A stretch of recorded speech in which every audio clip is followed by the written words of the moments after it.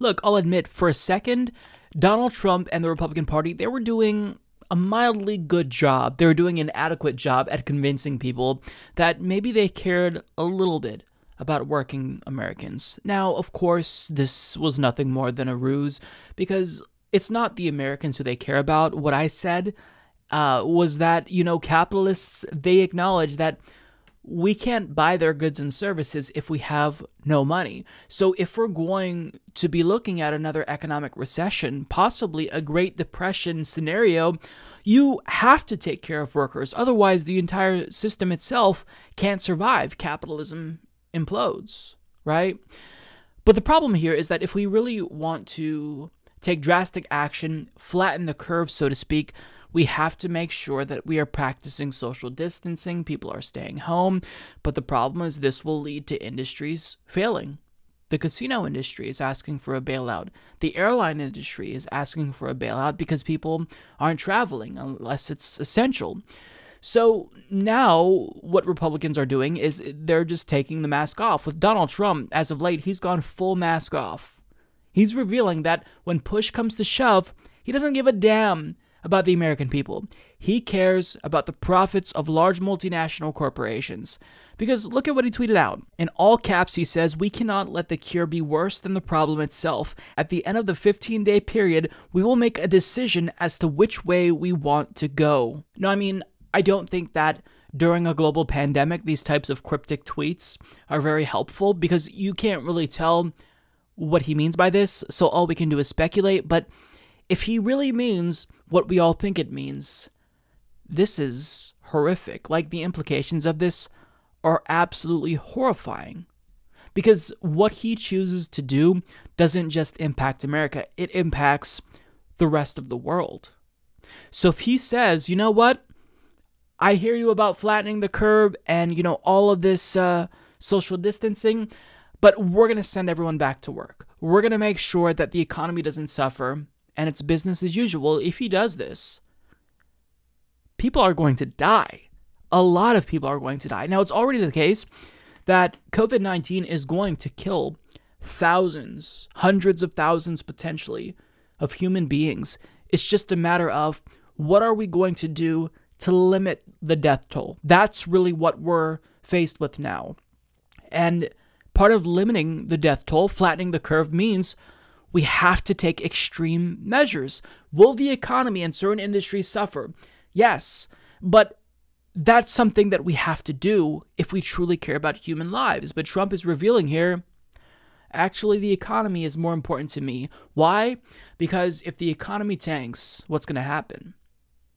Well, if you are an incumbent president and you're in an election year and the economy suffers, you usually lose. That's what history indicates anyways. So basically, if the economy suffers, then he may suffer. So this is about self-interest. That's if he truly is going to do this. Now, he gave us an indication that, I care more about the economy than saving human lives. Because as Axios reports, Trump says coronavirus restrictions will be lifted soon, dismissing health experts. And he hinted at this during his latest press conference, and this is insane.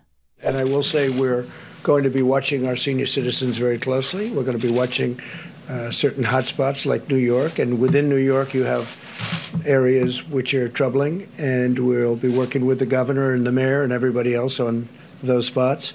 But at the same time, at a certain point, we have to get open and we have to get moving. We don't want to lose these companies. We don't want to lose these workers. We want to take care of our workers. So we'll be doing something, I think, relatively quickly, but we've learned a lot during this period. This was a very necessary period. Tremendous information was gained, but we can do two things at one time. And again, I say we have a very active flu season, more active than most. It's looking like it's heading to 50,000 or more deaths, not cases, 50,000 deaths, which is, that's a lot. And you look at automobile accidents, which are far greater than any numbers we're talking about. That doesn't mean we're going to tell everybody no more driving of cars. So we have to do things to get our country open. But this has been an incredible period of learning, and we'll have announcements over the next fairly short period as to the timing. In other words, yeah, I get that social distancing is absolutely necessary if we want to flatten the curve. I hear you. But this is hurting the economy. Social distancing is hurting the economy, and if the economy suffers, that's going to hurt my re-election chances. So I hear what the CDC says. I hear what the World Health Organization says. I hear you. But I just don't care. Now, there are some estimates that say this could last until spring of 2021. And Donald Trump said at this press conference, quote, "I'm not looking at months. I can tell you that right now." So let's say that we need social distancing for 3 months. He's telling you flat out, not going to happen.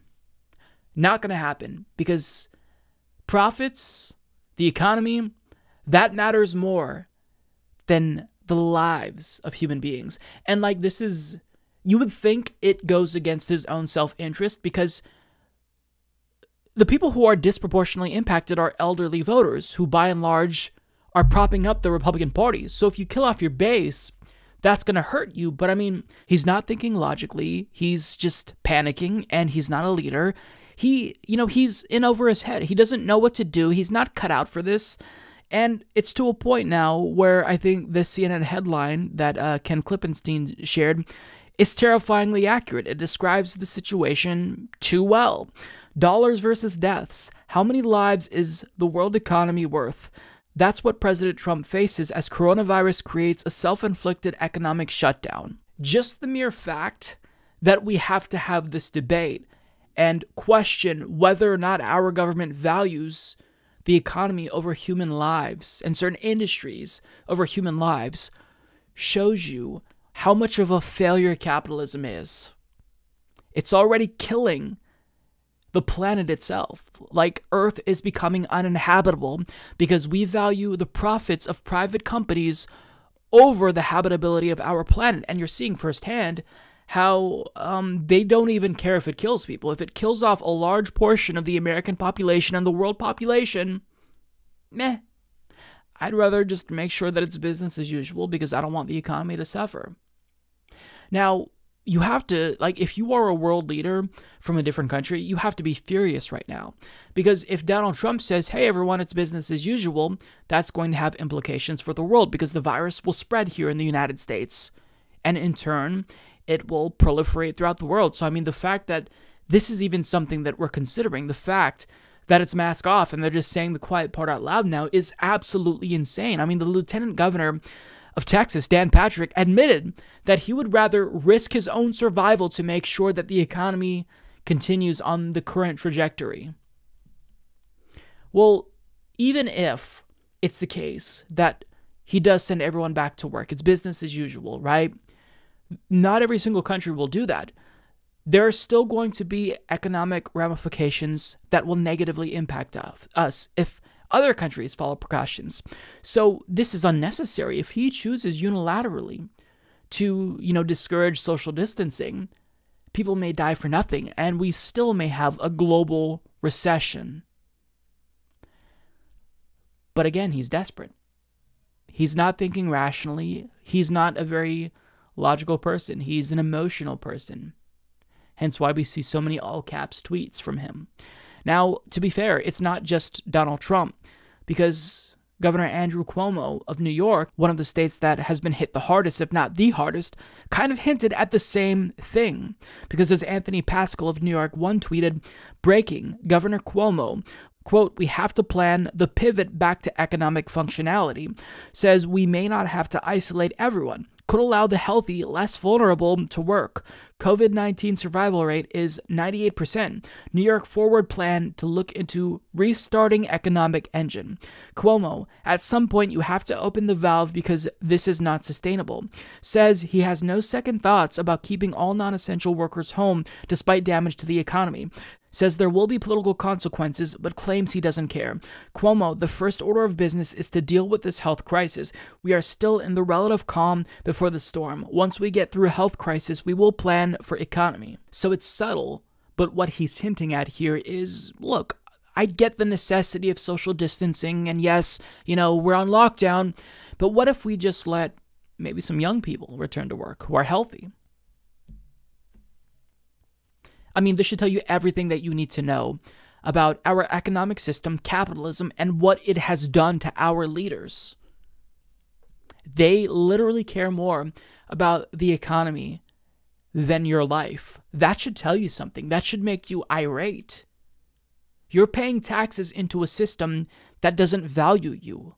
It values our economic system and big business more than you. That should make you feel completely uneasy with the capitalist status quo. It should make everyone an anti-capitalist. And I don't care what you are, democratic socialist, anarcho-syndicalist, an anarchist, so long as you're not a capitalist, then I think that that's logical. But if you're still a capitalist when this system is going full mask off and we can see it, I mean, it's already gone mask off, right? It's already done enough to reveal itself. But if you're still proudly capitalist, I don't know what to tell you. There's a reason why younger people disproportionately are more in favor of socialism than capitalism, because look at what the system is doing. It values the economy and the profits of big business more than our lives, and that should make everyone incredibly angry. So, I don't really know what else to say. All that I will tell you is disregard what the government says if they're telling you to put your life at risk for the economy. If you work for a large multinational corporation like GameStop, they've closed now, and they're telling you that you should risk your life just to make them profits, disregard what they say. At the end of the day, you have to acknowledge that your life is more important. And capitalism has basically made people buy into this notion that their lives don't really matter. They're, just a cog in the machine, and making sure that customers get video games or fucking, I don't know, something that doesn't really matter is more important than your own life. But that's not true. The economy can't survive without human beings. And because of that, we should be valuing human lives over everything else. But I mean, Donald Trump, he genuinely doesn't care. He's rich. He's going to be okay. He's older, but he has money, so he will receive the best healthcare. He's being constantly tested for COVID-19. He's going to be okay at the end of the day. But the individuals who will suffer the most are the people who are vulnerable, who are at the bottom of our economic totem pole. And that should absolutely enrage everyone. But the fact that people are still complicit and have bought into this disgusting cult of an economic system, it tells you how effective it is and how much more vocal we're going to have to be in defeating it. Subscribe if you like this video, folks. Mike's tremendous, and he's doing a really, really good job. Many people are telling me about how wonderful the Humanist Report is. Bigly.